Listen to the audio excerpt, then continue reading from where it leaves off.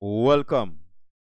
Today's tutorial is about how to present your screen in Google Meet. While presenting to students, you will want to share certain information with them or at least to display certain information. While presenting, you may choose to keep your camera on or off. I'm keeping mine off for this presentation because I'm only focusing on what I am presenting. Now, it is up to you to be creative in terms of presenting. The method you choose will also depend on what you want to achieve and the effects that you want to have within your class. It is very important to note that the higher the level of creativity, you may get a higher response and also interaction and also learning outcome. So the creativity is normally proportional to your learning outcome.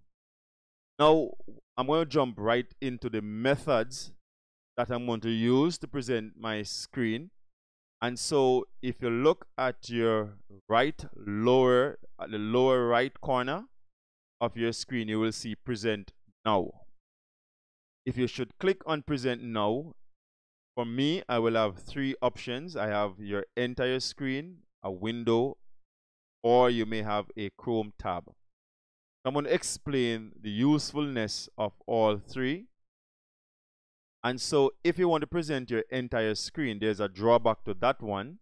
The drawback with presenting your entire screen, you may not see what the students are doing if they are on camera, unless you use other features such as the dual less, which I will be explaining in a different tutorial.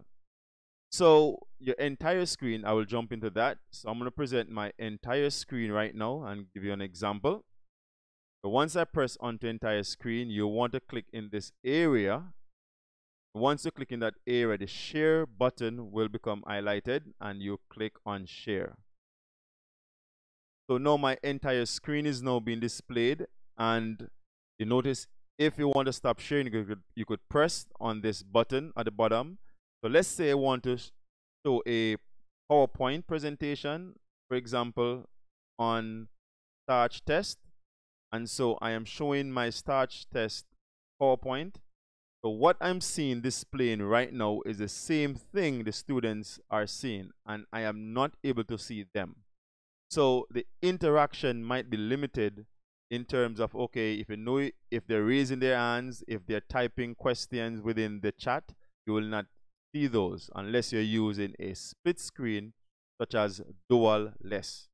Again, I will explain dual less in another tutorial. So let's come back out of that, and now I stop presenting. I want to stop present this screen. So if you want to stop present, again, you just click on that option and say stop presenting. And now you're not presenting anymore. Now the other option that you want to use, or you can use, is to present a window. Now to present a window, let's say, for example, I open all of these tabs in Chrome. If I want to present only one window, the best thing to do is to right click on that window. I want to present on Lightning, so I'm going to right click on that tab and press the one that say move to new window, so it'll be separated from the rest. So once I press on new window, it's by itself. I could minimize that. Once the tab is being minimized or separated from the groups of tabs, then what you want to do is to go down to where the tab is, make sure it's available and open, and then you want to go back and click on your Meet. Once you're in your Meet, you can go to present now, click on that, then press a window, and you will notice the Lightning will be showing as an option separated from the general group. So once you press on that, you can start to share that tab, and notice the stop sharing will come and you will see presenting, and the students will only see that window, that specific window. They're only seeing what is presenting on the lightning window. So you can now talk about how lightnings are formed, effects of lightning, the types of lightning, and so on. And this is a National Geography website that I am using now just for educational purposes. And so I could show exactly what is happening, the types of lightning, and we could discuss this article. And as soon as you're finished, you could stop presenting this, and you could stop presenting that window. Now, the advantage of presenting only a window is that students will not be distracted with other stuff. Neither will you be able to move from one tab to another tab. You could be doing something in the background or typing something on a separate document while they're viewing that tab only. And so that's a very good way in being specific in terms of limiting your students what they need to see. Now, my favorite, or I said new favorite, I should say, is presenting a Chrome tab. And presenting a Chrome tab is very useful in terms of presenting videos or animation, and it actually said it at the bottom. And so whatever is being played on your system, students will be hearing it through their system. It's awesome. So the music will be crisp as you have it in the original video. So they'll be hearing it smoothly and very nicely.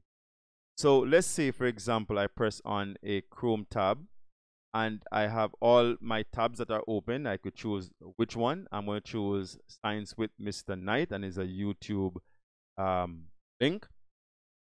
And so if I pressed on Science with Mr. Knight, I will be able to see my YouTube page, and then I could press my intro.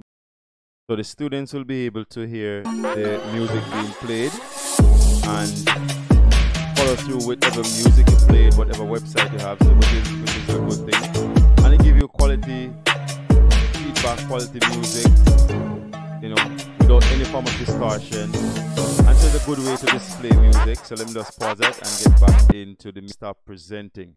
And so that's just some easy ways in which you can present different things for different purposes and also based on what you want to achieve. So again, I'll be doing other tutorials. So whatever question you have, or if you need clarification, you could simply comment in the comment section and I'll get back to you as soon as possible.